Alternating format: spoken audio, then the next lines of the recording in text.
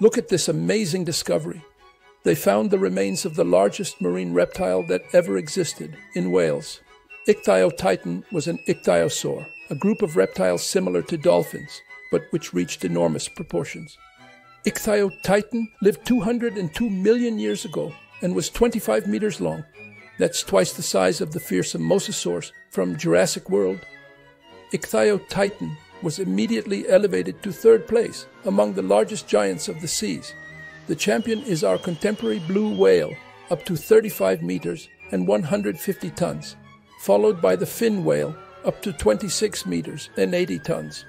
In fourth place is Leadsichthys, the giant sardine, from 165 million years ago.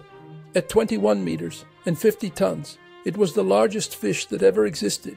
And tied for fifth place, all at 20 meters, are the Perucetus, a whale that lived in Peru 37 million years ago, the sperm whale, and the megalodon, the giant great white shark.